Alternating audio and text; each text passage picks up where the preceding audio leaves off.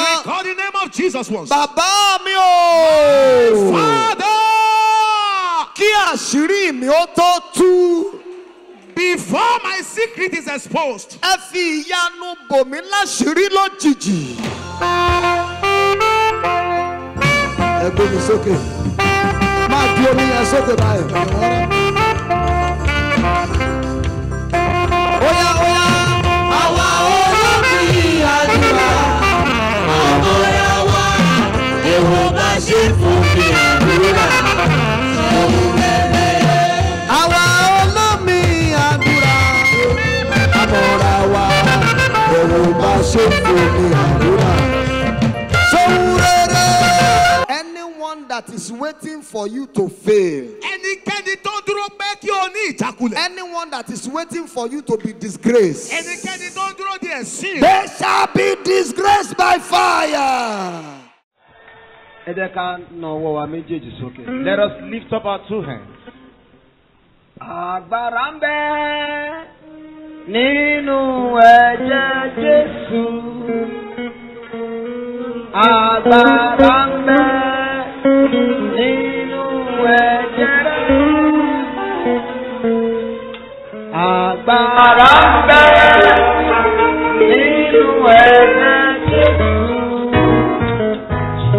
Agbára ń bẹ nínú ẹ̀jẹ̀ rẹ̀. Agbára ń bẹ. Agbára ń bẹ nínú ẹ̀jẹ̀ Jésù. Agbára ń bẹ nínú ẹ̀jẹ̀ rẹ̀. Ẹ̀jẹ̀ rẹ̀ o. Agbára ń bẹ nínú ẹ̀jẹ̀ Jésù.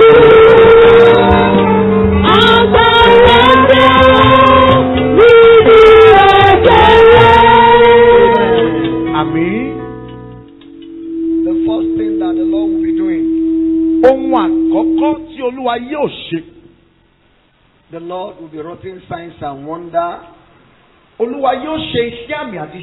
of healing.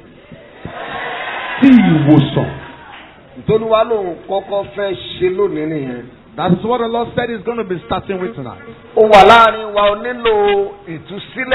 You're in our midst, you need deliverance. You need healing. In your body.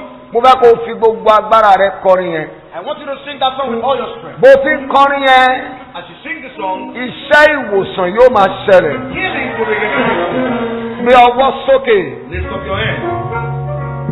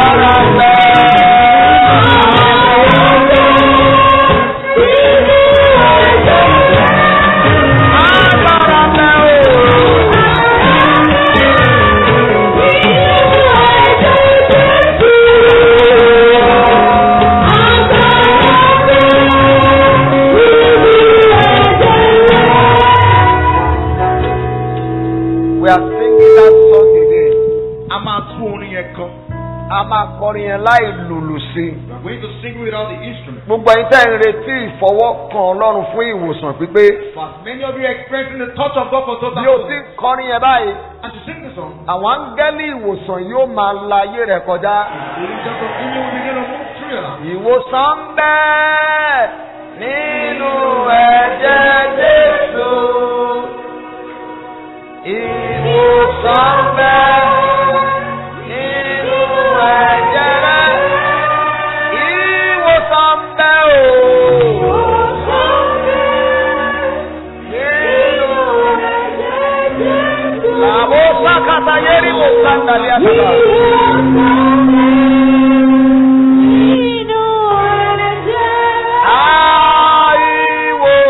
bẹ́ẹ̀.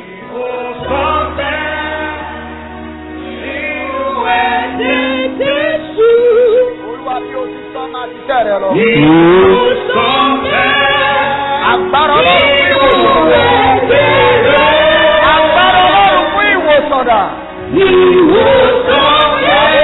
Ètèrí àmọ̀sí àbàbà. Àbàbà sòtóríà.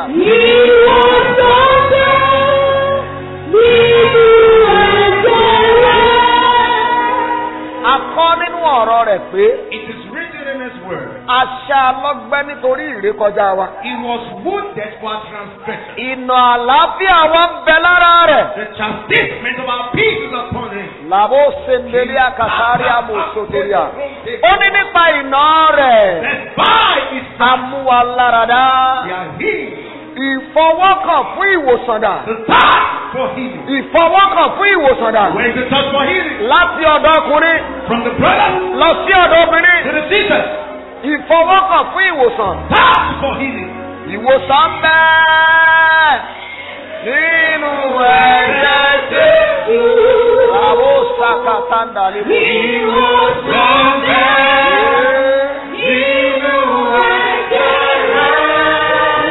Ìwòsàn bẹ́ẹ̀. Ìwòsàn bẹ́ẹ̀ nínú ẹ̀jẹ̀ Jésù. Ẹ sọ̀rọ̀ sókè.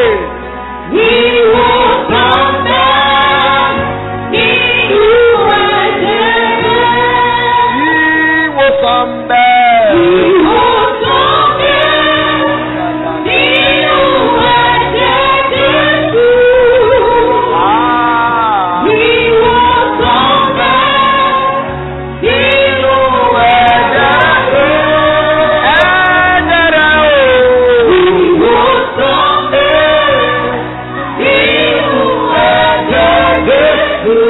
Àbó seketeri àbó sàkàbà. Ìwòsàn bẹ́ẹ̀ nínú ẹ̀jẹ̀ rẹ̀.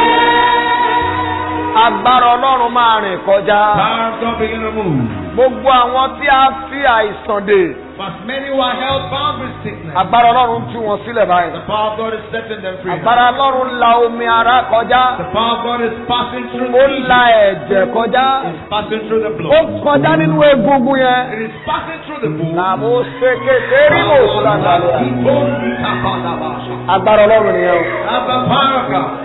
Agbára Ọlọ́run nìyẹn o. That's the power of God. Òun ló lò wá ṣiṣẹ́ ìwòsàn. He said He's going to heal. Agbára Ọlọ́run ń ṣiṣẹ́ nínú orí ọkùnrin yẹn. The power of God is working upon the head of the man. Nínú orí yẹn ó ń ṣiṣẹ́. Upon that head, it is working. Bẹ́ẹ̀ni bẹ́ẹ̀ni. Oh yes.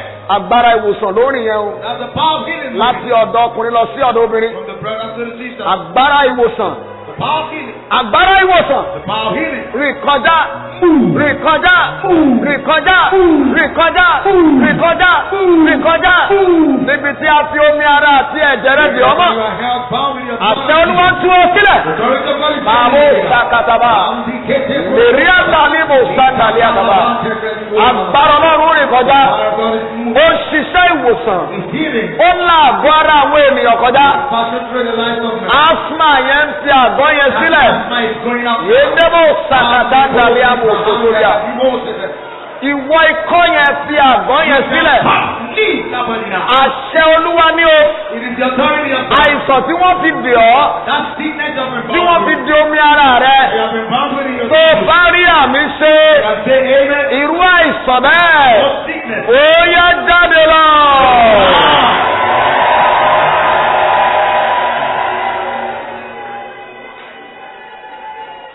Mo dúró lórí àpáta Kristi.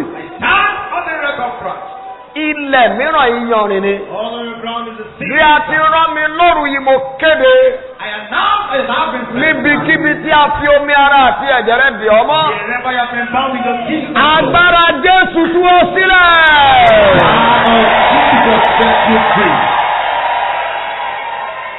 Ìfọwọ́kàn fún ìwòsàn. The touch for healing. Ìfọwọ́kàn fún ìwòsàn. The touch for healing. Àfọwọ́kàn ayé àwọn èèyàn yìí. Lives have been touched. Àṣẹ ìwòsàn lè ń jáde sí ọ lára. The virtue for healing. Yàkàtà bó ṣe kètèrè àbòsàndàlẹ̀. Màrèbó sẹ́ndẹ̀lì àkàtàndàlẹ̀ mòsòdòdìà. Aha. Oh yes. Olúwa ṣe àṣepé iṣẹ́. Lord perfect this word. Lára ọkùnrin lára obìnrin yẹn. Life of that prayer. Ṣe àṣepé iṣẹ́. Perfect the word. À ń tú ẹni yìí sílẹ̀. This person has been like Nínú ẹsẹ̀ rẹ tó ò lè fi dúró dáadáa yẹn. from those legs you can stand. Yàrá ṣe kedere. Kingdom Copa. Lèrìmọ̀ sandali àmọ̀ sandali kaba. Àgbàrá Ọlọ́run ló ń rìn kọjá yẹn. The power of God. Ó rìn kọjá. It is moving. Ohun tí wọ́n ń pè ní àìsàn. Anything called sickness. Ó dẹ̀ mú kúrò. It's taking it out. Aha. Yes, yes, yes. Aha. Yes, yes, yes, Aha. yes. Ìwọ ẹ̀mí àìsàn. Thou spirit of sickness. Spirit of infirmity. Ìwọ ẹ̀mí àìsàn. I bind you Mo fi ọ́ and I cast you out of this woman. Mo fi yí ọjọ́ In the name of Jesus.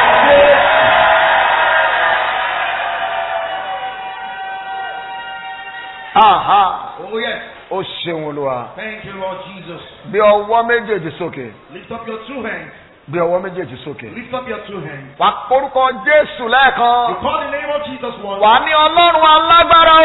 The Almighty God. Ní ìgbà mẹ́ta ló máa pe Ọlọ́run alágbára. I'm going to call on the Almighty God today. Wà á ní mo ti ṣetán. Say, I am ready. Fọwọ́ kan ayé mi. Touch my life. Kí ayé mi ó gbà tún ṣe. And let my life be repaired. Orúkọ Jésù lẹ́ẹ̀kan. The name of Jesus. Ọlọ́run alágbára ní ìgbà mẹ́ta. All powerful God 3 times. Mo ti I am ṣetán. ready. Fọwọ́ kan ayé mi. Touch my life. Kí ayé mi gbà tún ṣe. And let my Ó life. yá àdúrà. Ọlọ́run alágbára o. Almighty God. Ọlọ́run alágbára o. Almighty God. Ẹ sọ̀rọ̀. Pray. Ẹ sọ̀rọ̀. Pray. Ọlọ́run alágbára o. Almighty God. Mo ti ṣetán. I am ready. Fọwọ́ kan ayé mi fún àtúnṣe. Fọwọ́ kan ayé mi fún àtúnṣe. For repair. Fọwọ́ kan ayé mi. Touch my life. Fọwọ́ kan ayé mi. Touch my life. Fọwọ́ kan ayé mi. Touch my life. Fọwọ́ kan ayé mi. Touch my life. Fọwọ́ kan ayé mi.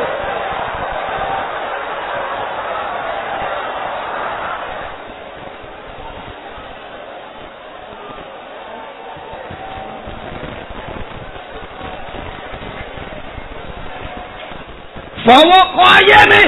Touch my life. In the name of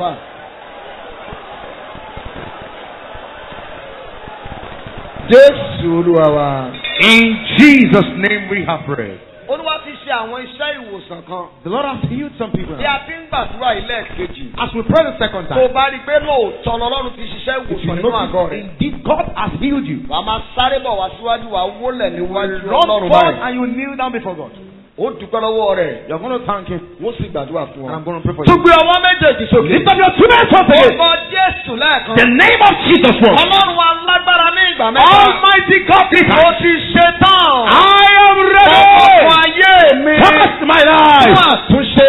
For Wọ́n repair. máa tó ìkórìtà kan. When you get to a level, Wọ́n máa kígbe. you shout. Fọwọ́ kan ayé mi. Touch my life. Fọwọ́ kan ayé mi. Touch my life. Oh yeah. Orúkọ In Jésù. the name of Jesus. Ọlọ́run alágbára o. Almighty God. Ọlọ́run alágbára o. Almighty God. Ọlọ́run alágbára o. Almighty God. Mo ti ṣetán. I am ready. Fọwọ́ kan ayé mi. Touch my life. Fún àtúnṣe. For repair. Fọwọ́ kan ayé mi. Touch my life. Fún àtúnṣe. For repair. Fọwọ́ kan ayé mi. Touch my life. Fún àtúnṣe. For repair. Fọwọ́ kan ayé mi. Touch my life. Rákàtà bó Fọwọ́ kan ayé mi. Touch my life. Tí Olúwa bá ti wọ̀ ọ́ sàn. If the Lord has healed you, Máa jáde kó wá dúpẹ́ run lọ́wọ́ rẹ̀. outside and come and give thanks Wá to Him. wólẹ̀ kó dúpẹ́ lọ́wọ́ Come and kneel Ọlọ́run down rẹ̀. before God now. Bẹ́ẹ̀ni. Yes. Ẹ wólẹ̀ síwájú Come rẹ̀. and kneel down now. Ẹ máa dúpẹ́ lọ́wọ́ Begin to rẹ̀. give thanks to Òun Him. ló lóun fẹ́ ṣiṣẹ́ He said He ìwòsàn. wants to heal. Ó ti ṣe é máa He dúpẹ́ has fún. done it. Begin to thank Máa Him. dúpẹ́ fún. Begin to thank Him. Ó Ọlọ́run wo máa ṣe. Oh, thank you, awesome God. Ẹ gbàdúrà. Pray. Fọwọ́ kan ayé mi. Touch my life. Fọwọ́ kan ayé mi. Touch my life.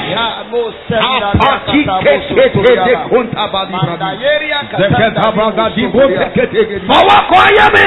Touch my Mo life. ti ṣetán. I am ready. Mo ti ṣetán. I'm ready. Mo ti ṣetán. I'm ready. Mo ti ṣetán. I'm ready. Jésù Olúwa wa.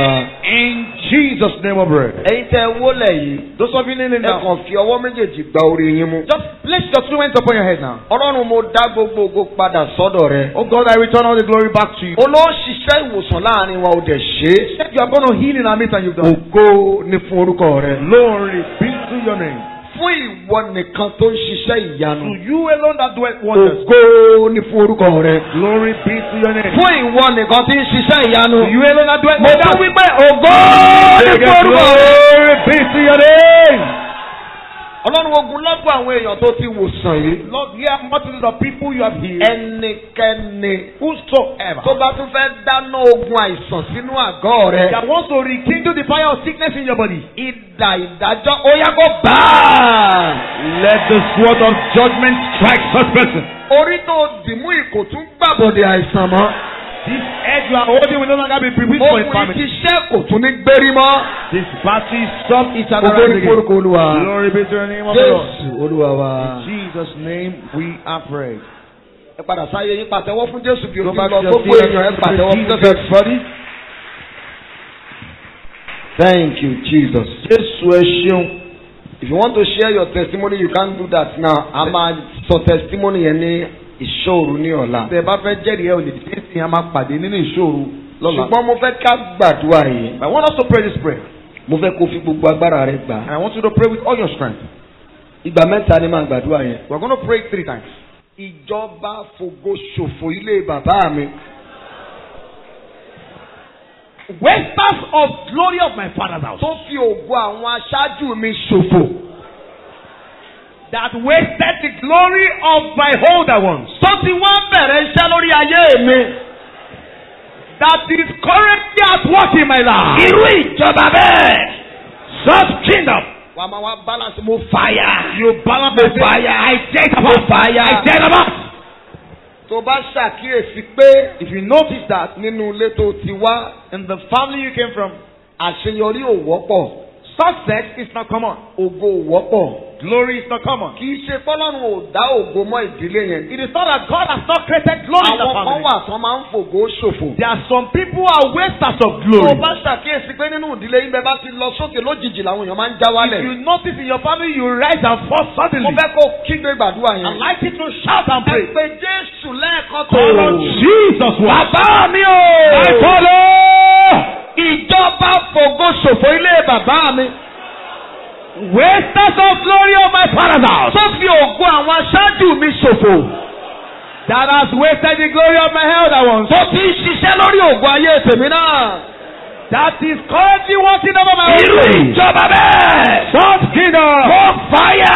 I say that. I want one.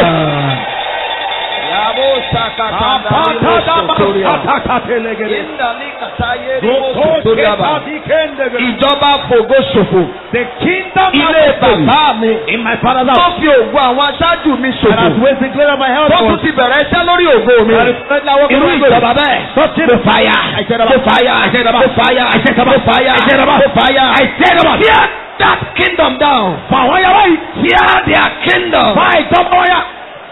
Kingdom of wasters of glory. Àwọn ìjọba ìjà fògo That ṣòfò. has wasted the glory of my brothers. Tó ti fi ògo àwọn aṣáájú mi ṣòfò. I pull you down. Ó fà ìjọba I pull you down. Ọ̀fà yíyá. I pull you down. Ọ̀fà yíyá. I pull you down. Ọ̀fà yíyá. I pull you down. Ọ̀fà yíyá. I pull you down. Ọ̀fà yíyá. Thank you, Jesus. Jésù ẹ̀ṣẹ̀. Jésù Olúwa wa. In Jesus' name we pray. A lọ ní ìgbà kejì. We are going the second time. Wo ó kejì tó Olúwa sọ fún mi ni pé The second thing the Lord told me is that kí n kéde ẹ̀ láàrin yín pé I should announce amongst you gbogbo that àwọn tó ń wò bí aláṣeyọrí nínú ìdílé rẹ̀. those you have been considering as successful ones in your Àwọn tó family, ń wò bí aláṣeyọrí láàrin àwọn ọ̀rẹ́ rẹ̀. those you have been considering as successful ones amongst your friends, Ká tó mú oṣù kẹta 2021. before March 2021, Wà á lé wọn.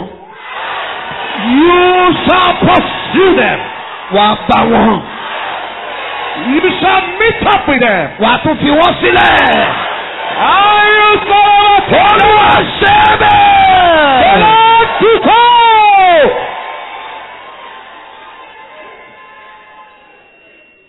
Ẹ gbé ọwọ́ méjèèjì sókè. Lift up your two hands. Yá gbà ní ìgbà kejì. Let us pray the second time. Ìjọba fògo ṣòfò ilé wa. Kingdom of wasters of glory in my family. Tó ti fi ògo àwọn aṣáájú mi ṣòfò.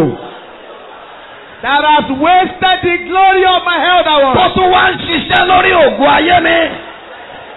That that is now walking upon my glory. Ó fàjọba yíyá. I pull down Jesus.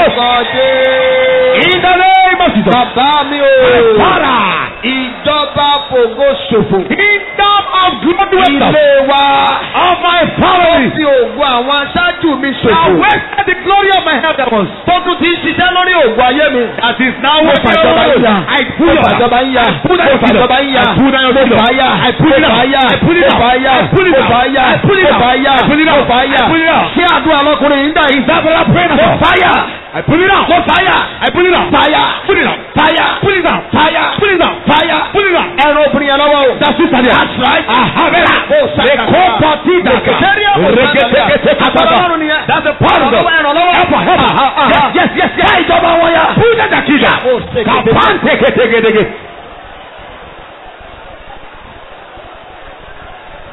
Yes. Ben. Jésù Olúwa wa. In Jesus' name of prayer. Ẹ̀yin ọkùnrin ni mo fẹ́ kẹ́ gbàdúrà yìí dáadáa. I want the men to pray. Sọ pé yàrá òkùnkùn. Say the room of darkness. Sọ̀rọ̀ sókè. Open your mouth and say. Mi ò gbóhùn rẹ̀. Let's hear your voice. Tí wọ́n ti ń fògo ṣòfò nílé wa. Their glory is being wasted in my household. Wà ní mo jáwọ́ bẹ̀ lọ. You say I pass it to you. Wọ́n gba ògo mi jáde. And I bring out my glory. Ó yàdúrà. Orúkọ Jésù. In the name of Jesus. Bàbá mi o. Father. Yàrá òkùnkùn. The room of Tí darkness. wọ́n ti ń fi ògo ṣòfò. Their glory is being wasted. Nílé wa. In my household. Jáwọ́ bẹ̀ lọ. I pass it to you. Gba ògo mi. I take my glory. Jáwọ́ bẹ̀ lọ. Pass it to you. Gba ògo mi. I take my glory. Jáwọ́ bẹ̀ lọ. Pass it to you. Gba ògo mi. I take my glory. Jáwọ́ bẹ̀ lọ. Pass it to you. Gba ògo mi. I take my glory. Ẹ sọ̀rọ̀. Open your mouth and pray. Oh yes. Oh yes. Yes. Ben, Jáwọ́ bẹ̀. pass it to you. Jáwọ́ bẹ̀ lọ. Pass it to them. Jáwọ́ bẹ̀ lọ. Pass it to you. Gba ògo rẹ̀. Take your glory. Ẹ̀rọ obìnrin yẹn lọ́wọ́ o. Sister. Oh my God. Oh, hallelujah. Jésù Olúwa wa. In Jesus' name of prayer. Ẹ mú obìnrin yìí wá. Bring that woman. Ẹ mú obìnrin yẹn wá. Bring her. Ẹrù tí wọ́n gbélé ọ lórí. That Láti bó ṣèkété rí àbá. Ẹ jẹ́ kí ọwọ́ mi kàn rí rẹ̀. let my head touch her head. Ẹrù ayé tí wọ́n gbélé ọ lórí. Every demonic cloth. Iná sí dànù. Fire, take it off. Iná sí dànù. Take it off. Iná sí dànù. Take it off. Iná sí dànù. Take it off. Ìdánilẹ̀. Oh, Jesus. Ẹ gbà kẹta báyìí. Ẹrù yẹn nìyẹn o. That's it. Iná gbà lórí rẹ̀. Fire, take it off from you. Ó dá ìwọ náà gbàdúrà yẹn. Need to pray. Sọ pé ẹrù òkùnkùn tí wọ́n dìrù mí. The demonic load placed upon my life. Táyé mi ò fi tẹ̀síwájú. That hinder my life from moving forward. Máa wá kígbe. You will shout. Iná gbà lórí mi. Fire, take it off from my Iná head. gbà lórí mi. Fire, take it from my head. Ariwo àdúrà. Àndàyẹ́rì mò. Iná gbà lórí mi. Fire, take it from me. Iná gbà lórí mi. Fire, take it from Iná my gbà head. lórí mi. Fire, take it from my Iná head. gbà lórí mi. Fire, take it from my head. Iná gbà lórí mi. Fire, take it from my head. Iná gbà lórí mi. Fire, take it. Aha. Yes. Aha. Yes. Aha. Yes. Oh my God. Ọlọ́run mi ò. Yeyeyeyeye. Yes. Ẹ sọ̀rọ̀. Pray. Aha. Yes. Aha. Yes. Yes. Man. Jésù Olúwa wa. In Jesus' name of prayer. Mo kéde mo pàṣẹ. I announce and I Bí declare. àmì rẹ bá sán bí àrá. If your amen can roll like thunder. Ẹrù òkùnkùn. Every demonic load. Ẹrù ìfàsẹ́yìn. Load of Ẹrù retrogression. ìjákulẹ̀. Load of failure. Bí òkùnkùn gbélé ọ lórí. The darkness has placed upon your head. Iná gbà lórí Fire, take it from your rẹ̀. head.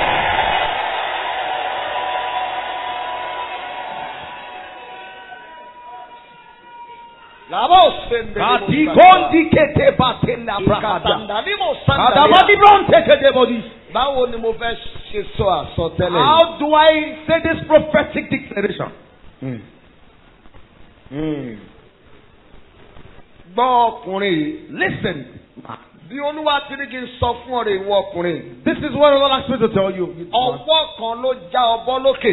A hand pulled you down from the top. Olúwa ní kí n sọ fún ọ torí mo wà nínú ìpàdé yìí. The Lord asked me to tell you because you're in this program. Ọwọ́ òun Olúwa ti ń fani sókè yóò dá ọ padà sókè. His hand that uplifts will take you back to the top. Kí n tó sọ ẹlẹ́ẹ̀kejì fún ọkùnrin yẹn jẹ́ ká sọ di àdúrà. Before I say the second one to that brother, let us Wà come to pé prayer. Jésù lẹ́ẹ̀kan. You call on Jesus. Wà ní bàbá mi o. Father, Ayé ti já mi bọ́ níbi gíga mi. I have been pulled down from my high estate. Ibikíbi tí ọkùnrin yẹn bá wà tó bá mọ̀ pé wọ́n ní Olúwa ń sọ máa bọ̀ wá síwájú báyìí. Wherever that man is, if you need a Ó máa for. kígbe. You will shout. Wà ní bàbá mi o. You say, my Father, Ayé ti já mi bọ́. the one has pulled me out Níbi gíga mi. from my high estate. Ọwọ́ Olúwa. Hand of the Lord. Dá mi padà sókè. Come to the top. Ó yá In the name of Jesus. Màmú ṣèkètè Ẹ sọ̀rọ̀. Speak out. Bí mo ti gbọ́ nìyẹn o. That was how I heard it. Ayé ti já mi bọ́. The Lord has pulled me down Níbi gíga mi. from my high estate. Ọwọ́ Olúwa. Oh, hand of the Lord. Padà sókè. Restore me back to the top. Padà sókè. Restore me back to the top. Dá mi padà sókè. Restore me back to the top. Padà sókè. Restore me back to the top. Padà sókè. Restore me back to the top. Padà sókè. Restore me back to the top. Padà sókè. Restore me back to the top. Padà sókè. Restore me back to the top. Padà sókè. Restore me back to the top. Padà Restore me back to the top. Jésù Olúwa wa. In Jesus' name we pray. Ẹgbọ́n àsọtẹ́lẹ̀ kejì tó Olúwa ní kí n sọ fún ẹni Listen yẹn. to the prophetic declaration to that brother. Olúwa ní kó o máa wò ó. The Lord said you should take a look at it. Òun fi kú gbèjà rẹ̀.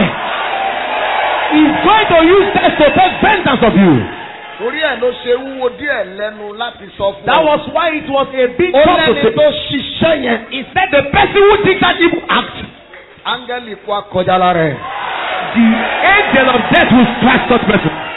Kọ́ sílẹ̀ lórúkọ àwọn ọmọ ogun wí. Take note, said the Lord of Ẹ̀yin hosts. ọkùnrin tẹ́ wà ń tàyẹ̀ ẹ̀ gbàdúrà. These brothers outside are not praying. Ẹ kígbe ẹnáwó méjèèjì sókè. Shout and lift up your two hands. Ẹ̀yin obìnrin náà ẹ gbàdúrà gbogbo wa làdúrà yẹn á ṣiṣẹ́ fún. Women, pray this prayer is going to work for Tó o everybody. bá mọ̀ pé o ti wà lókè. If you know you were once had a thought, Lójijì o mọ tó ṣẹlẹ̀ òde bára rẹ̀ ń and jalè. suddenly you cannot explain how you were Ó demoted. ti ń lọ déédéé. Something has been going Lójijì smoothly. gbogbo ẹ̀ dẹ̀ dàrú. Suddenly everything became shattered. Ilé-iṣẹ́ rẹ ti ń lọ The déédéé. organization is booming. Lójijì ló dàrú. Suddenly it became shattered. You will shout. Bàbá mi o! Ayé ti já mi bọ̀. The world has put me down. Láti ibi gíga mi. From my high estate. Ọwọ́ Olúwa. Hand of the Lord. Dá mi padà sókè. Ever to the top. Ariwo àdúrà. Jesus. Oya Yes, gbàdúrà. yes, pray. Àwọn òṣèṣe. Shata bada katila gada badaba. Ẹ sọ̀rọ̀. Pray. Dá mi padà sókè. Restore me back to Dá mi the padà top. sókè. Restore me back. Dá mi padà sókè. Restore me back. Dá mi padà sókè. Restore me back to the Dá top. mi padà sókè. Restore me back to the Dá mi top. padà sókè. Restore me back to the top. Ayé ti já mi The bọ̀. Lord has put me down. Ọwọ́ Olúwa o. Hand of the Lord. Dá mi padà sókè. Restore me back to Dá the mi top. padà. Restore me. Ẹ sọ̀rọ̀. Pray. Ẹ sọ̀rọ̀. Pray. Dá mi padà Restore me sókè. back to the top. Dá mi padà sókè. Restore me back to the top. Dá mi padà. Restore. Ó ṣeun Olúwa. Thank you, Lord. Jésù Olúwa wa. In Jesus' mighty name we are praying. Kí tó fi àṣẹ lé. Before I Jẹ́ give you kọ́wọ́ rẹ̀ over, ga ju orí rẹ̀ lọ. let your hands be above your Gbogbo head. agbára rẹ̀ ló máa fi kígbe orin sí You Olúwa. are going to shout this song with all your strength. Olúwa fà mí dìde. Olúwa fà mí dìde. Èmi ò lè dọ́tẹ̀gùn o. Olúwa fà mí dìde. Olúwa fà mí dìde. Olúwa fà mí dìde. Olúwa fà mí dìde. Èmi ò lè dọ́tẹ̀gùn o. Olúwa fà mí dìde. Ọwọ́ rẹ̀ ló fà Jósẹ́fù dìde. Ọwọ́ rẹ̀ ló fà Jẹ́fútà dìde. Èmi ò lè dọ́tẹ̀gùn o. Olúwa fà mí dìde. Olúwa fà mí dìde. Olúwa fà mí dìde. Olúwa fà mí dìde. Èmi ò lè dọ́tẹ̀gùn o. Olúwa fà mí dìde. Ọwọ́ rẹ̀ ló fà Dáfídì dìde.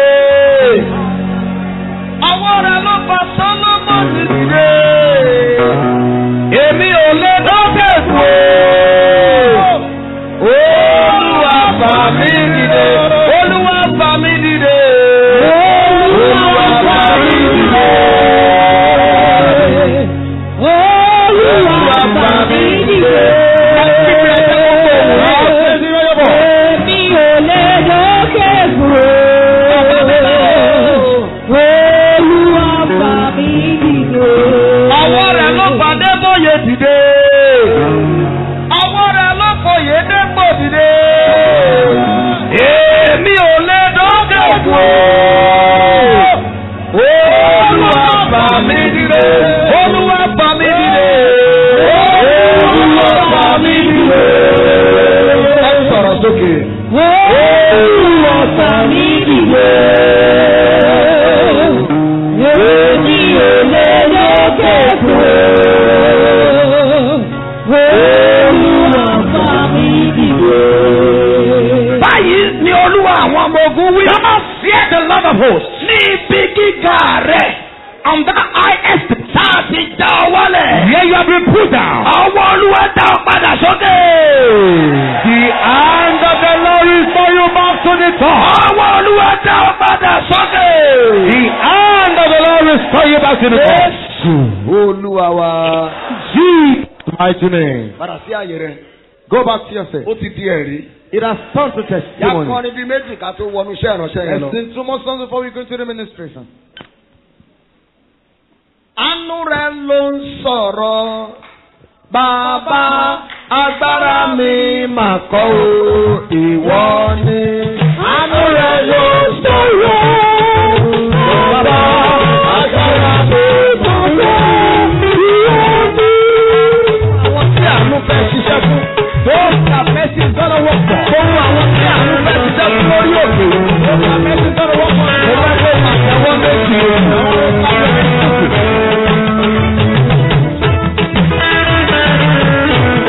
Àánú rẹ̀ ló ń sọ̀rọ̀. Bàbá agbára mi mà kọ́ o, ìwọ ni. Àánú rẹ̀ ló ń sọ̀rọ̀. Bàbá agbára mi mà kọ́ o.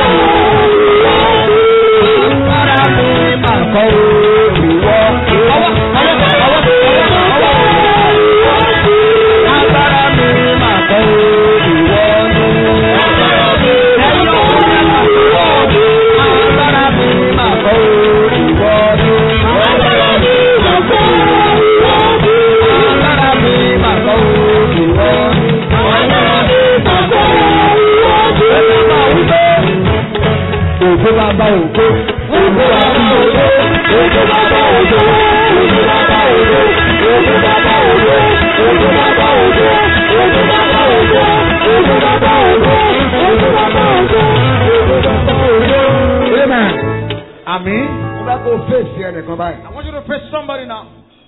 Orin yẹn náà la máa kọ o. Ṣùgbọ́n bó ṣe máa kọ́ rèé. But you sing like this. Ògo bá bá ògo.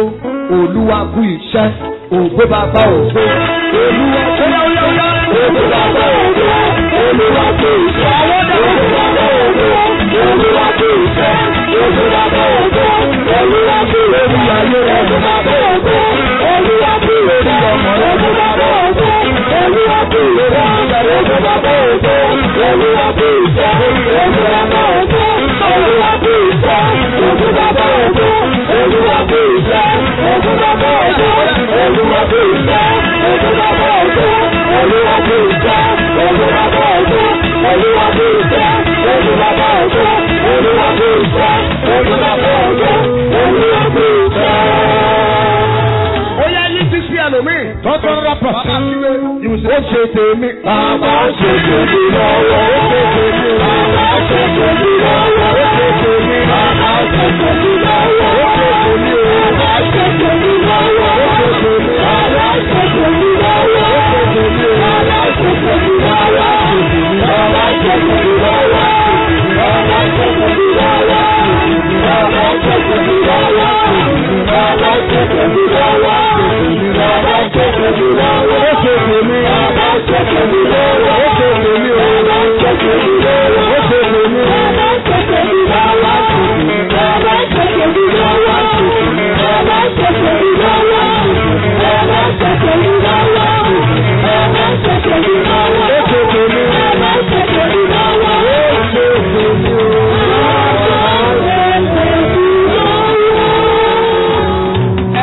listen to this. Olúwa ní wo ọkùnrin yẹn. The Lord said, take a look at that Olórí man. ogun ayé rẹ̀ ní ìgbéyàwó. The battle he's facing is Ó ní marital sọtẹ́lẹ̀ battle. sí ayé They rẹ̀. prophesy to his life. Bó ti yẹ kó ṣèyàwó He ought kò to tí have ì been ṣe. married, but he's not still married. Ogun kan ṣo tó gbé wá nìyẹn. That is the only Níbo battle ni he has ọkùnrin yẹn wà? Where's that man? Máa bọ̀. Come out.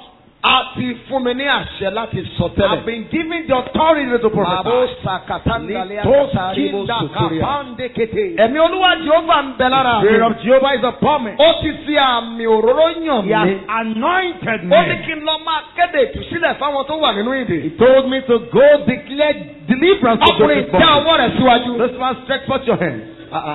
Èyí ọkùnrin tẹ́lẹ̀ tí màá rí ilẹ̀kùn tó yìí. So we have so many brothers. Oh my God, mo dúró nínú májẹ̀mú Olúwa. I stand in the covenant. Lórí òkè yìí mo sọ tẹ́lẹ̀ tí On mo this ti gbọ́. mountain I prophesy as I've heard. Igi ìdènà.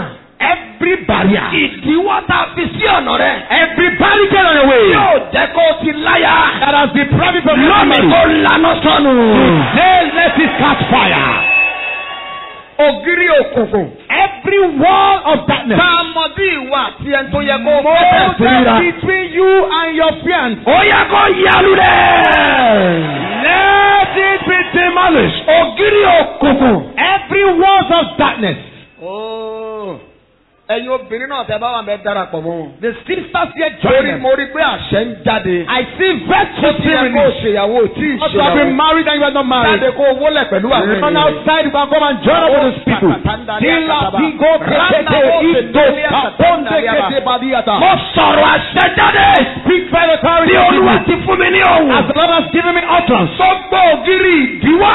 Every walls of hindrance. Táàmọ̀dé ìwà àti ọkọ àti Between aya rẹ̀. you and your husband and wife to me. Bí ẹ ò fi pàdé. That deprive you from meeting. Bí àmì rẹ̀ bá sọ bí ara. If Amen can roll like Ó yẹ kó yálù rẹ̀. Ó yẹ kó yálù rẹ̀. Let it be demolished. Oh my God, obìnrin gbọ́ eléyìí. The sister, listen to this. Òórùn burúkú tá a fi sí ọ lára. That offensive odor placed on your Bí mo body. ti ń sọ iná dẹ̀ ń bọ̀ lórí obìnrin yẹn. As I speak, fire is coming upon burúkú you. tá a fi sí ọ lára. That offensive odor Tí placed ò upon jẹ́ you. kí ọkùnrin rí ọ. That deprive me from seeing you. Iná sí dáná. Labo sekete Ìwọ sọ́yọ́ ìdàgàbà. Obìnrin yẹn ni Yes, that's the woman. Obìnrin yẹn ni yẹn o. That's the woman. Ẹ̀rọ obìnrin yẹn lọ́wọ́. Help her. Òórùn yẹn lọ́lúwa sí dànù. The smell is taken. Iná sí dànù. Iná sí dànù. Kàndàbó òṣèlú àgàbà. Mo sọ tẹ́lẹ̀. I prophesy. Gbogbo ẹ̀yin ọkùnrin àti obìnrin yìí. Every brother and sister. Àgọ́ ìgbéyàwó yín lù. The bell is ringed now. Ọ̀tá fẹ́. Whether the enemies like it Ọ̀tá kọ̀. or not, Akéde ìgbéyàwó rẹ̀. we announce your wedding day. Jésù Olúwa wa. In Jesus' mighty name. Ẹ wọ ẹyin tẹ wọlé yìí. Okay, every one of you listening now. Tàbá ti dé orí òkè àánú ní ọ̀sán ọ̀la. By the time we get to the mountain of mercy I tomorrow, want you to do something prophetic. mo fẹ́ kí ẹ ṣe nǹkan tó bá ìlànà wòlíì mu. Ẹ wá pépà kan. Get a paper Ẹ design wedding card. and design a wedding card Ẹ wá fi date sí. and you put it in. Ẹ fi date sí. You fix it. Bóyá September 13, 2021 ló fẹ́. 13, 2021. How did Ẹ wá mú wá sí orí òkè àánú tó bá bring di it to ọ̀sán the ọ̀la. mountain of mercy tomorrow? Ọlọ́run á lò mí láti sọ̀rọ̀ àṣẹ sí. God is going to use our father to also Lẹ́yìn decree àdúrà upon us. yẹn wàá padà mú original card wá. After that prayer, you are coming Stand back up to and us. shout fire! Ẹ kí wọn pé congratulations. Congratulate them.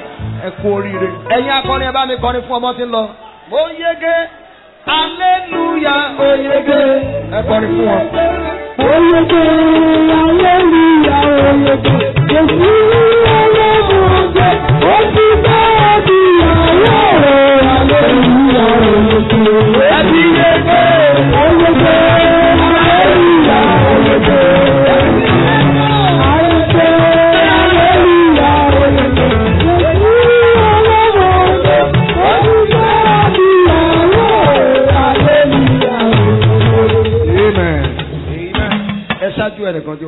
Sit before somebody. Àkókò wa ti lọ. Our time is fast spent.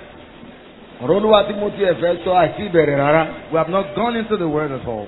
Ṣùgbọ́n ẹ má wọrí, màá kàn lo ìṣẹ́jú díẹ̀ àdẹ̀sórí ọ̀fẹ́. Don't worry, I'm just going to take 3 more minutes and we'll take the benediction. Mo ti pinnu pé aago kan la máa ṣe tán. I thought of it that we're going to start by rest so we can rest. Mi ò mọ̀ bóyá aago tèmi correct ni mo rí pa aago méjì ti lù. I see 2. Ṣé bẹ́ẹ̀ ni? Is that true? Ó yẹ ká ṣorí ọ̀fẹ́ nìyẹn. Then we should just do the grace. Èmi ò mọ̀ pa tí ì ṣe kankan. I don't know we have done something. Ọ̀tá ò gbọ́dọ̀ ṣe àṣeyọrí lórí mi. The enemy must not be successful over my life. That is the topic of tonight's ministration. Màá tẹ̀síwájú lọ́la. I will continue tomorrow. Ọ̀tá ò gbọ́dọ̀ ṣe àṣeyọrí. The enemy must not succeed lórí mi over my life. Ìgbà tí mo wá jọ lọ sínú ìwé àwọn ọba kìíní. I'd like us to go into the book of 1 Kings, chapter 13, orí kẹtàlá, verse 11, ẹsẹ̀ kọkànlá to 25. Sí ìkẹẹ̀dógún. 1 Kings chapter 13. Ìwé àwọn ọba kìíní orí kẹtàlá. 11 to 25. Ẹsẹ̀ kọkànlá títí dé. Wòlíì ẹ̀. Ẹ bá mi fún mọ́mì ní microphone kí wọ́n bá wa kà á. Please give mommy the microphone for her to read. Yes. Wòlíì àgbà kan sì ń gbé Bẹ́télì. Ọmọ rẹ̀ dé. Ó sì ròyìn gbogbo iṣẹ́ tí ènìyàn Ọlọ́run náà ti ṣe lé ọjọ́ náà ní Bẹ́télì fún ọ̀rọ̀ tí ó sọ fún ọba. Wọ́n sì sọ fún bàbá wọn. Ó yẹ ká ẹsẹ̀ kejìlá. Bàbá wọn sì wí fún wọn pé. Bàbá wọn sì wí fún wọn pé. Ọ̀nà wo ni ó gbà? Ọ̀nà wo ni ó gbà? Nítorí àwọn ọmọ rẹ̀ ti rí ọ̀nà tí ènìyàn Ọlọ́run náà gbà. Wọ́n rí ọ̀nà tí ènìyàn Ọlọ́run náà gbà. Tí ó ti Júdà wá. Tó ti Júdà wá. Ẹ ṣé mà. Thank you ma. Mo fẹ́ pe àdúrà kan. I want to call a prayer. Àdúrà yẹn l'Olúwa fún mi ní orí òkè tá a kọ́kọ́ dé yẹn. That was the prayer the Lord gave me when we got to the mountain. Wọ́n rí ọ̀nà tí wòlíì yẹn gbà. They saw the way he went through. Wòlíì yẹn gba ọ̀nà kan kọjá. That prophet went through a route. Ogun dẹ̀ wọnú ayé rẹ̀. And battle entered into his life. Iṣẹ́ ìránṣẹ́ rẹ̀ dẹ̀ parí lójijì. And that marked the end of his ministry suddenly. Iṣẹ́ tó parí lójijì ó dẹ̀ kú lójijì. He died suddenly. Tó bá dọ̀la a lọ yẹ bẹ̀wò dáadáa. Tomorrow we are going to examine it critically. Ọlọ́run ló rán níṣẹ́ o. God sent him on an errand. Olúwa dẹ̀ sọ fún má ṣe báyìí, má ṣe báyìí, má ṣe báyìí. And the Lord told him don't do this, don't do this, don't do this. Ṣùgbọ́n ó ṣe àìgbọràn. He was disobedient. Ó gba ibi tí ò yẹ kó gbà kọjá. He passed through the route he ought not to pass. Ogun dẹ̀ wọnú ayé rẹ̀. And battle entered into his life. Ṣáájú ẹnìkan dìde. Right, so before somebody. Mo ti ṣèlérí bá mi pẹ́. I promise I'm not going to take our time. Àdúrà yìí á gbà ní ìgbà mẹ́ta. We'll pray this prayer 3 times. Má dẹ̀ pé ìkejì. Then I'm going to call the second one. A ó ṣorí ọ̀fẹ́. I will take a grace. Láti lọ fi ara lélẹ̀ torí àárọ̀ la. And rest because of tomorrow. Ẹ kígbe. You shout. Ibi tí mo gbà kọjá tí ògo fi sọnù lára mi.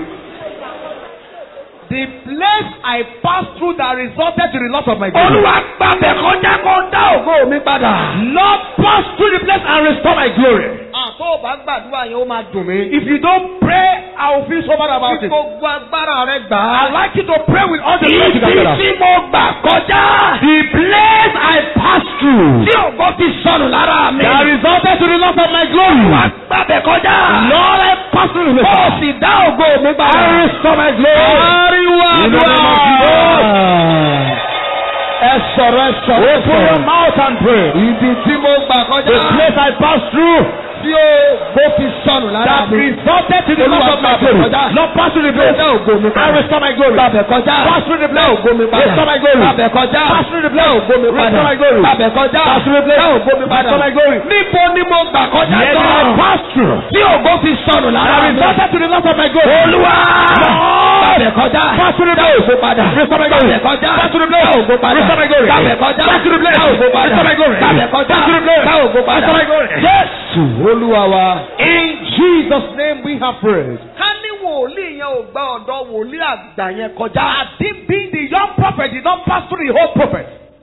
Ògo iṣẹ́ ìránṣẹ́ a máa tẹ̀síwájú. The glory of his ministry will further ahead. He was a young prophet. Ó jẹ́ wòlíì kékeré. And a senior prophet cajoled him. Wòlíì àgbà sí ìtàn ọ̀tẹ̀. He manipulated his destiny. Ó ṣe àyídáyédè sí àyànmọ́ rẹ̀. And he too failed to connect with God that sent him on an errand. Òun náà sì kọ̀ láti sopọ̀ mọ́ Ọlọ́run tó rán níṣẹ́. Wòlíì yẹn náà ló tún sọ tẹ́lẹ̀ pé bó ṣe ń lọ yẹn. That same prophet prophesied Torí as pé you o go. gbọ́ràn sí àṣẹ Olúwa. Because you did not hearken to the Bó ṣe ń command lọ of yẹn God. kìnìún ó pa ọ́ sọnù. As you go, the lions will hit you. And it came to pass. Ó sì wá sí Kò ìmúṣẹ. yẹ kó gbàbẹ̀ kọjá He rárá. ought not to pass Ẹgbẹ́ ọwọ́ méjèèjì sókè. Lift up your children. Bàbá mi o! Father!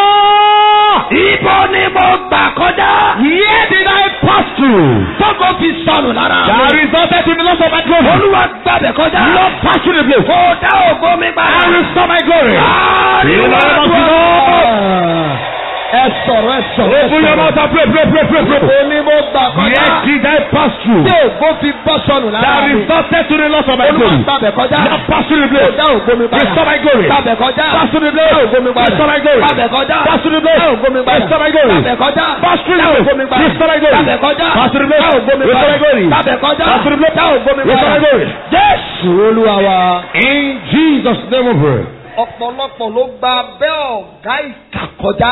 Many pass through a wicked boss. Tó bá ti di pé ògo ọmọ yẹn ń yọ. The moment he noticed the outburst and the outstanding of that Láìláì glory, kì í ṣe ọ́fíìsì. he will say nothing this Ògo office. tiẹ̀ ò lè ju tèmi lọ. Your glory cannot supersede Mo mine. gbọ́ sórí bàbá kan. I heard the story of a man, Ó lówó. a very wealthy Ṣùgbọ́n ó man, ṣe lówó tó. but as wealthy as he was, Òun ló máa ń fa àwọn ọmọ yẹn lówó. he gives to his children.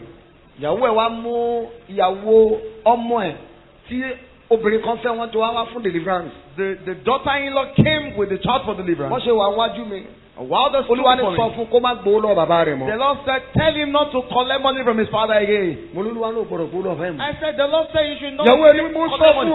fún dáàdì kò gbọ́ ni. I told him he has failed to hearken unto Òun ló ń that. bọ́ gbogbo àwọn ọmọ yẹn. He is the one responsible for their Ó ti lọ feeding. ṣiṣẹ́ òkùnkùn fáwọn ọmọ yẹn ò gbọ́dọ̀ ga jù òun He lọ. has done diabolic things that these children Ẹ will not gbàgbọ́ supersede him. ọmọ mi máa ga jù mí lọ. Whether you believe it or not, my own children will be greater than me. A wicked father will say his son or daughter will not rise more than him. Bàbá búburú ni yóò wí pé ọmọ rẹ̀ lọ́kùnrin tàbí lọ́bìnrin ni ò ní ga ju òun lọ. Ìránṣẹ́ Ọlọ́run mi abẹ́ ọ̀gá ìkà ló ti ṣiṣẹ́. Some ministers worked with a wicked boss. Bàbá mi kó ti bẹ̀rẹ̀ sí lu ẹ̀bùn báyìí. The moment they sight the giftings of God, Àwọn ni wọ́n ò fẹ́ gba ṣọ́ọ̀ṣì mọ́ mi lọ́wọ́. you want to take charge of the church. Ìwọ nìkan náà láti ń pè ṣọ́ọ̀ṣì. Oh, you are the only one they call in this church. Àwa jáde lọ gbá ògo He wọlé. will then go and eat down the glory. Hello. Hello. Àti bọ́ọ̀gá kan ṣiṣẹ́ oríṣiríṣi oúnjẹ láti Walk through the jẹ. balls, we ate all Láti oúnjẹ fún kinds wa. of food, we eat Ọjọ́ very tí well. Ọlọ́run ṣí wa lójú. The day the Lord opened her heart, Èmi ni mo kọ́kọ́ ṣe number one tí mi ò kí ń jẹ oúnjẹ I yẹn was mọ́. the first person who stopped eating. Káwọn èèyàn náà tó discover. Before the rest Wọ́n discovered. fi oúnjẹ gba ògo. People collect glory through food. Tell them very well. People- Wọ́n fi oúnjẹ gba ògo.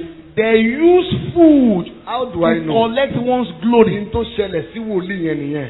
That was what happened. Wòlíì to àgbà that ní prophet. máa bọ̀ nílé mi The wá prophet jẹun. said, "See, come and dine in my Wà house." jẹun olúwa ní mi ò gbọ́dọ̀ jẹun. He said, the Lord said I Ó shouldn't ní eat. áńgẹ́lì ti sọ fún èmi náà He pé said, the angel has said to me kó wá jẹun. that I should come and eat. Ó dẹ̀ jẹ́ tán. Then he Ó jẹ́ tán báyìí wòlíì sọ tẹ́lẹ̀. after eating the prophet Wòlíì prophesied. àgbà. The old prophet. Gbogbo àwọn àkùkọ gàgàrà. Every older Ó one. sọ pé ò ní ga láyé. Saying you will not become Olúwa great. ṣèdájọ́ wọn. Lord Joseph. Mo Gbogbo àwọn àkùkọ gàgàrà ilé bàbá rẹ. Anyone at the top in your father's house. Ilé ìyá rẹ. In your mother's house. Láàárín ọ̀rẹ́ níbi iṣẹ́. Amongst your friends and colleagues. Olúwa gbàgbára lọ́wọ́ wọn. The Lord will hold their power. Ta ló ń dá àkùkọ gàgàrà? Who is that one that has got to the top? Gàgàrà mo ní Jésù mi ò bẹ̀rù rẹ. Àkùkọ gàgàrà mo ní Jésù mi ò bẹ̀rù. Tani dákùkọ gàgàrà níwájú Ọlọ́run. Ó yá sọ bẹ́ẹ̀. Àkùkọ gàgàrà mo ní Jésù mi ò bẹ̀rù rẹ. Àkùkọ gàgàrà mo ní Jésù mi ò bẹ̀rù. Tani dákùkọ gàgàrà níwájú Ọlọ́run. Ó yá ó yá ó yá. Àkùkọ gàgàrà mo ní Jésù mi ò bẹ̀rù rẹ. Àkùkọ gàgàrà mo ní Jésù mi ò bẹ̀rù rẹ. Tani dákùkọ gàgàrà níwájú Ọlọ́run. Let us pray the prayer once again. Ibi tí mo gbà kọjá. The place that I passed through. Tí ògo fi sọnù lára mi. That resulted to the Lord. Olúwa fi náà gbà bẹ̀ kọjá. Lord pass through the place of fire. Ọjọ́ ògo mi padà. And restore my glory. Ẹ̀sọ́ di àdúrà. Ẹ sọ̀rọ̀. Open your mouth and pray. Bàbá mi o. My Father. Ibo ni mo gbà kọjá. Where did I pass through? Ṣé àdúrà lọmọkùnrin yẹn ń gbà yìí? Is this man praying? Káre. Well done. Ṣé àdúrà lọmọkùnrin yẹn ń gbà yìí? Is that man praying? Níbo ni mo gbà kọjá? Where did I pass through? Tí ògo fi sọnù. That resulted to the loss of my glory. Olúwa gbàbẹ̀ kọjá. Lord pass through the place. Restore my glory. Ara obìnrin lẹ́lòmíì gbà kọjá. Some people pass through a lady. Oh my God. Ọlọ́run mi. Olúwa gbàbẹ̀ kọjá. Lord pass through the place. Ògo mi padà. And restore my glory. Jésù Olúwa wa. In Jesus' name we Tẹ pray. ọwọ́ méjèèjì síwájú. Stretch forth your two hands. Pẹ̀lú májẹ̀mú àánú Olúwa tí ń bẹ lórí mi. By the covenant of the Lord Mo upon my sọ head. èyí jáde sí ayé rẹ. I speak this into your Ibi life. tó gbà kọjá tí ògo fi sọnù. The place you pass through that resulted to the Lónìí loss of my Olúwa glory. fi náà gbàbẹ̀ kọjá. Today the Lord passed through a place by fire. Olúwa fi náà gbàbẹ̀ kọjá. Lord passed through a place with fire. Ọba wa rí àmì mẹ́ta ṣe. Now we can say three dynamic Ó fi amen. fi náà gbàbẹ̀ kọjá. Has passed with fire. Adá ògo rẹ padà. Your glory is restored.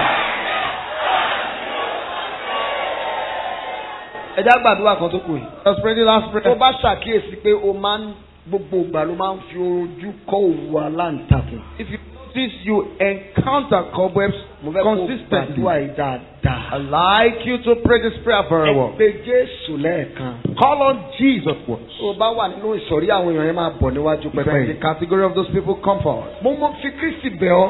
I beseech you with Christ Ó Jesus. máa kígbe. You shout. Ẹ má kúnlẹ̀ ẹ fẹ́ gbàdúrà ni. You want to pray? Ọ̀hún kúnlẹ̀ báyìí bí báyìí. Wọ́n máa ń dìde gbàdúrà ni. You stand and pray. Ẹ faraya. You're going to pray seriously. Ilé ogun tí ọ̀tá kọ́ sínú ayé mi. The house of battle the enemy has constructed in my Kí life. ló ń ṣe nínú ayé mi? What are you doing in my life? Wàá máa wá kígbe. You shout. Yálulẹ̀. Be demolished. Yálulẹ̀. Be demolished. Ohunkóhun tó bá ṣẹlẹ̀ lẹ́gbẹ̀ẹ́ rẹ kò kàn. Anything that happened beside is none of your business. Ohùn rẹ̀ á bò tẹ tó wà lẹ́gbẹ̀ẹ́ rẹ mọ́lẹ̀. Your voice is going to overshadow that of the person Ìgbà beside you. kan ṣo péré la ó gbàdúrà You are yẹn. praying it just once. Ilé ogun tí ọ̀tá kọ́ sínú ayé mi. The house of battle the enemy has Kí ló constructed ń in my ṣe life. nínú ayé mi? What are you doing in my life? Ó yá yẹlulẹ̀. Ẹ̀fọ́ rí àdúrà. Oyè gbàdúrà. Ilé ogun The house of tí battle ọ̀tá kọ́ sínú ayé mi. that the enemy has used to Kí ló ń dúró ṣe? What are you ready for? Yálulẹ̀. Be demolished. Yálulẹ̀. Be demolished. Yálulẹ̀. Be demolished. Yálulẹ̀. Be demolished. Yálulẹ̀. Be demolished. Yálulẹ̀. Be demolished. Yálulẹ̀. Be demolished. Yálulẹ̀. Be demolished. Yálulẹ̀. Be demolished. Yálulẹ̀. Be demolished. Yálulẹ̀. Be demolished. Yálulẹ̀. Be demolished. Yálulẹ̀. Be demolished. Aha. Yes. Aha. Yes. Obìnrin yẹn múra. That woman get it. Múra. Yes. Yálulẹ̀. Be demolished. Ẹ̀wọ̀n tí Olúwa ń ṣe. See what the Lord is doing. Ẹ̀wọ̀n tí Olúwa ń ṣe. See what the Lord is Bí doing. a ti ya ilé ogun lulẹ̀. See the way the Yálulẹ̀. house of battle is demolished. Yálulẹ̀. Be demolished. Àbò sàkàbà. Apostikete. Ẹnu obìnrin yẹn lọ́wọ́. That sister. Lebo sosori mo sọ̀dà ní àkàbà. Yálulẹ̀. Be demolished. Yálulẹ̀. Be demolished. Yálulẹ̀. Be demolished. Mandabo. Alabama tekete. Tẹ́rí mo sọ̀dà ní Yes, yes, yes. Ó ṣe wọn lúwa. Thank you, Lord. Ó ṣe wọn lúwa. Thank you, Lord. Ó ṣe wọn lúwa. Thank you, Lord. Yálulẹ̀. Be demolished. Ẹnu obìnrin yẹn lọ́wọ́. If that sister ever Oh my God. Yálulẹ̀. be demolished. Yes. In Jesus' name of prayer. Àmì méje ló máa ṣe. You're going to say 7 Mo areas. kéde mo pàṣẹ. I announce and I decree. Ilé ogun tí ọ̀tá kọ́ sínú ayé rẹ̀. You are supposed to the enemy cause. Ó yá yálulẹ̀. Let it be demolished. Sọ̀rọ̀. So that's right. Well, well, Yá. well, Yá. be demolished. Ó yá o.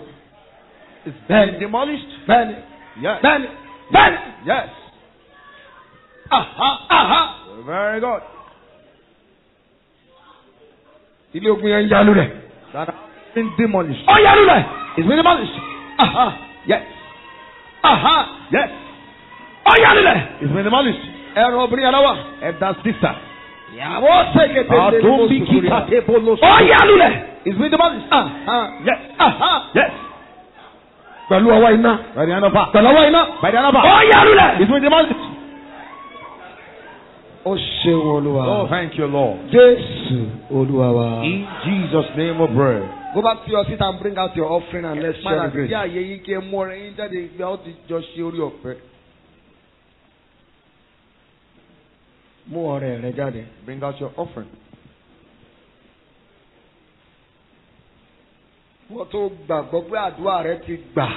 You that you believe that your prayer has been answered. Pariwo fáyàyàyàyà. Out fire. Ẹ ká ṣètò ọrẹ yẹn kíá. I'd like us to package our offering quickly. Ẹgbọ́n tó bá ti di aago mẹ́fà. By 6 a.m., A ó ti jí, a ó ti múra. we'll rise up and get A ready. pàdé bí ní aago méje àárọ̀ We're òní. meeting here by 7 a.m. A ṣe 1 hour devotion. And we shall be having our A devotion. time of Bible study. Ó jẹ́ ìgbà tí a ó jọ And ṣàṣàrò a nínú time Bíbélì. of prayer for 1 hour. A ó gbàdúrà fún Tàbá ti wákàtí ṣe kan. tán. As soon as we are done with that, Àwa ń lọ sí orí òkè kejì. then we'll proceed to the second mountain Àti orí òkè kẹta. and the third mountain. Mo gbọ́ Ọlọ́run gbọ́ pé I trust God that ó máa sọ̀rọ̀ ẹ̀rí. you will testify. Ẹ jẹ́ ká na ọrẹ wa sókè. Let us lift up our offering. Ó máa dìde ní tó bá pọ́ Ọlọ́run ló fẹ́ fi fún. You rise up if you are giving it to God. Ní orúkọ Jésù. In the name of Jesus. Nínú ọ̀pọ̀lọpọ̀ From the abundance tí Olúwa fún wa láti mú èyí wá. God has given to us with brought this. Olúwa tẹ́wọ́ gbà God á. accept it. Olúwa yà á sí mímọ́. Lord sanctify it. Nítorí pé a ṣe èyí Because you have done this. lópin ọdún yìí. At the end of the Ìwọ year, tó rí àmì méje ṣe. you that can say 7 amen. Ìrànlọ́wọ́ owó òpin ọdún. Financial help. Olúwa darí rẹ̀ sọ́dọ̀ The Lord rẹ̀. send it to you.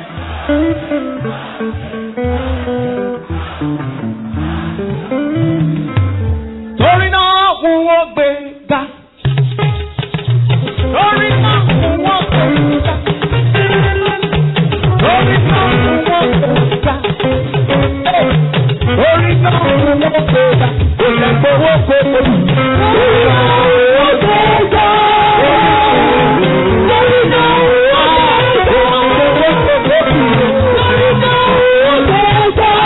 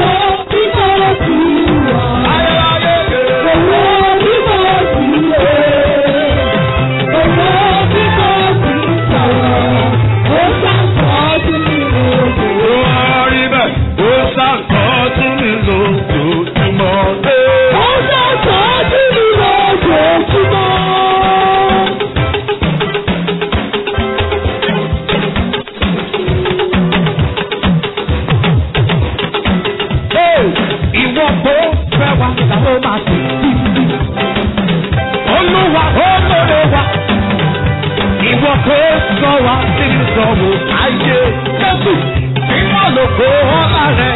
Bàbá bàbá o. Bàbá ìwọ náà ó máa sí o. Ìwọ náà ó máa sí o. Bàbá ìwọ náà ó máa bọ̀. Ìwọ tó fẹ́ wà náà ó máa sí títí. Mímọ́ lòkó ọ̀la rẹ̀. Ìwọ tó bá wa nínú ìdánwò àṣẹ. Olúwa olóore wa. Ìwọ tó sọ wa nínú ìkẹ́kùn ayé. Mímọ́ lòkó ọ̀la rẹ̀. Bàbá rẹ̀. Bàbá ìwọ náà ó máa sí o. Ìwọ náà ó máa sí o. Bàbá ìwọ náà ó máa bọ̀. Ìwọ tó fẹ́ wà náà ó máa sí títí. Mímọ́ lòkó ọ̀la rẹ̀. Óyá, ẹ kí yóò lóore, ẹ kí yóò lóore, ẹ kí yóò lóore, Fada. Olóore.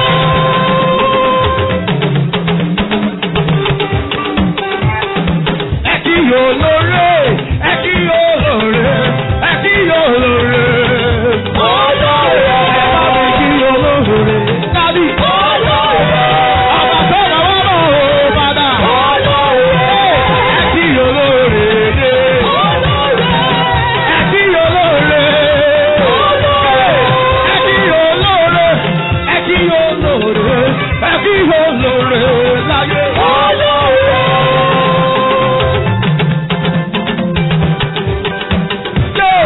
Ẹ kí yóò lóore, ẹ kí yóò lóore wá, ẹ kí yóò lóore.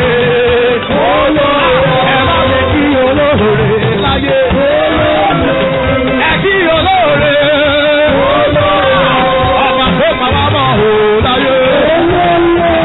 Ẹ kí yóò lóore. Ìwà Yahweh. Ìwà Yahweh. You are Yahweh. You are Yahweh. Jesus, you are Yahweh. Alpha, Omega. You are Yahweh, Yahweh. Alpha, Omega. Oh, you are Yahweh. You are Yahweh. You are Yahweh. You are Yahweh.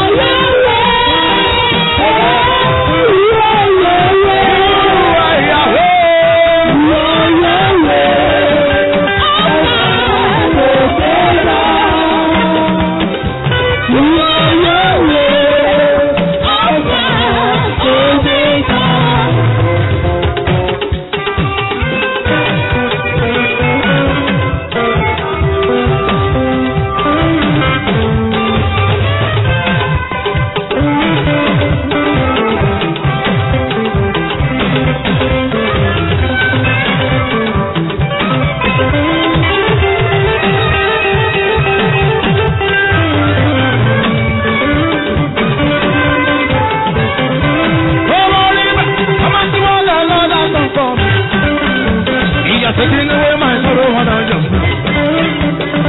I got it, I got it, Jesus of Jesus.